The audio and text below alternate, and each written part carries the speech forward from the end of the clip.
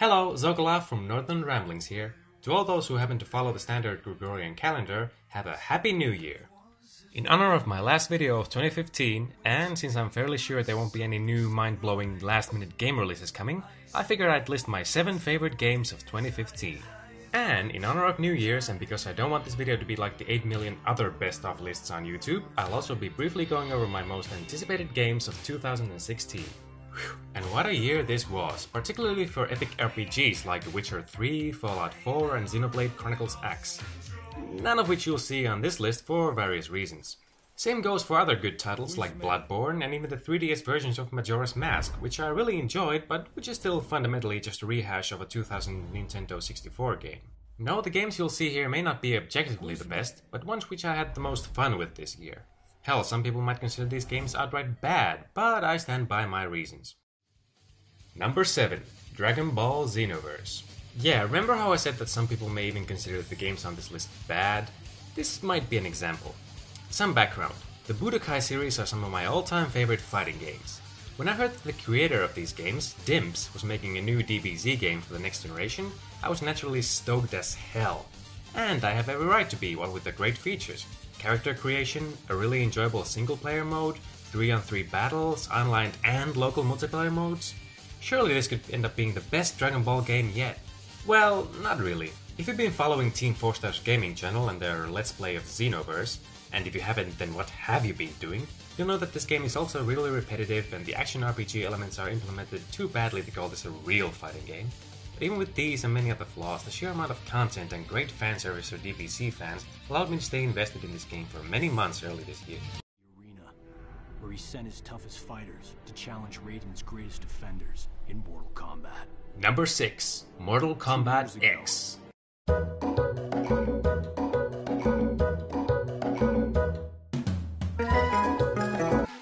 I've never really been a fan of this series since I always saw it trying to go for shock value with its brutal fatalities rather than trying to be a good fighting game with good mechanics like its Japanese brethren.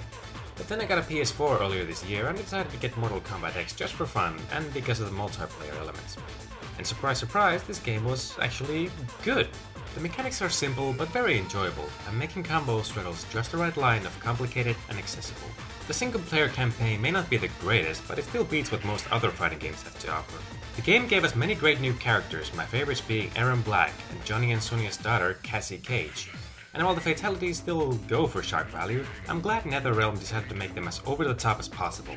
Cassie's selfie fatality may be the most stupidly funny thing I've ever seen.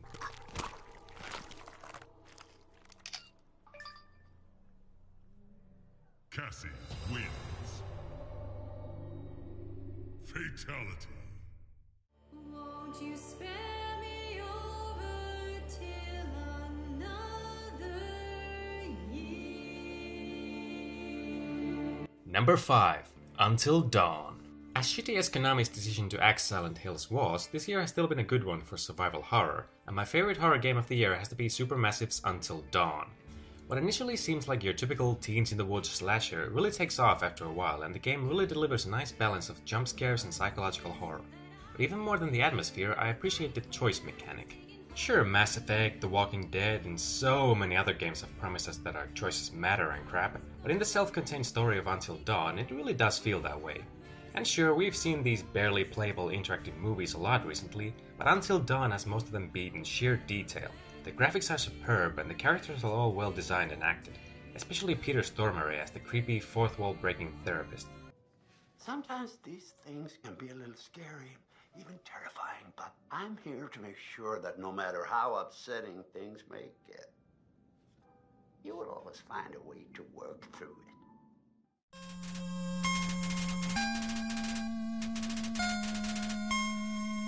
Number 4. Undertale. Like with Until Dawn, the less I say about the plot of this game, the better. But having played it recently, I can confirm that both the story and the gameplay are all worth the praise that the game has been showered with. The innovative way of attacking and defending and the ability to spare most of the monsters you come into contact with were great gameplay innovations. The dungeon that your unlucky character falls into is full of creative puzzles and the game's whimsical sense of humor is just brilliant. But like with most games I play, I paid most attention to the story, which is easily some of the best I've read this year. And all the feels I've experienced playing this game can attest to that. Number 3. Metal Gear Solid 5, The Phantom Pain. The Phantom Pain is the game that I really hoped was going to be my game of the year. I love the series, and Snake Eater is one of my favorite games of all time. I waited this game for 7 years hoping it would clean the shitty aftertaste that MGS4's hour-long epilogue left in my mouth, and for a long time it did. The big open-world environments, the huge amount of stuff to do, the improved shooting and sneaking mechanics, the soundtrack, the adorable dog. This game should have been great. But it suffers from a hollow, disjointed story and a main character who barely seems to say or do anything of relevance. Some gameplay choices, like the long, boring helicopter rides, really kill the enjoyment towards the end. And Skullface, hilarious as he may be, Such a lust for revenge? is not that great of a villain, and the less said about Quiet the better. Sure, she's a badass and can end up being super useful in the game, but I can't defend the hypersexualized outfit she has to wear in any way. Any explanation the game offers us is pure bullshit. At least her voice and motion capture actors did an amazing job. And while the twist near the end may have angered some, the story felt so irrelevant and the missions so repetitive that I had went past the point of caring in the second act. But if I thought that the game was crap, I wouldn't have put it as number 3. For what it is, it's a great stealth action game with really cool mechanics. Out of respect for Hideo Kojima and of course Big Boss, I still put this game as a great one-off. Just not the epic conclusion to the story that I expected. Number 2. Rise of the Tomb Raider. The 2013 reboot of the Tomb Raider franchise is one of my favorite games. While not perfect, it was a game that I couldn't really find any major flaws in. Great writing, memorable characters, fun puzzles, visceral action, and a Lara Croft who actually felt like a real person, thanks to Camilla Luddington's voice acting and Rhianna Pratchett's writing. The sequel has all those things and more. In fact, at first the game may feel a bit too similar to its predecessor. But with Lara having matured to a true action hero, the sequel raises the bar in every possible way. Everything just feels more epic this time around, and even the graphics feel better, allowing for a truly awesome adventure. Number 1. Life is Strange. Wow, another choices of consequences preaching game that mostly just picking dialogue options. How lame is that? Well, actually it's not lame at all, and I stand behind my choice 100%. The core mechanic of the game, the ability to rewind time, works brilliantly. The game has a lot more puzzle solving and interaction than most recent games of this genre, most puzzles requiring you to use your ability in creative ways. But even with that, when I played the first episode, I thought the game was merely okay. The second episode, however, especially the feels-heavy ending, is what really got me hooked. Life is Strange's writing is the best I've seen in almost any game ever, tackling heavy subjects in a way few games do. This game goes to some really dark places, but like with other games, to say too much would give it away. And it's the characters that really got me hooked. The protagonist, Max Caulfield, is incredibly relatable with her geeky, introverted but still curious and occasionally sassy persona. Even more interesting and awesome is Chloe Price, played perfectly by Ashley Birch.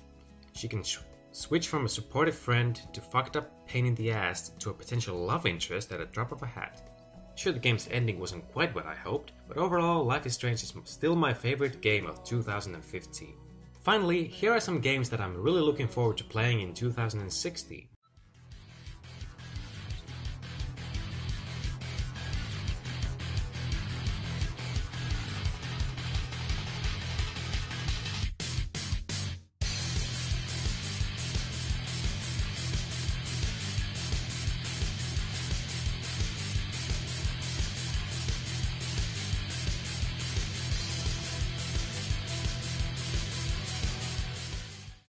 What were your favorite games of 2015?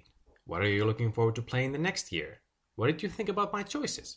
Leave a comment below to tell me, and I'll see you all again in 2016. Have a happy new year.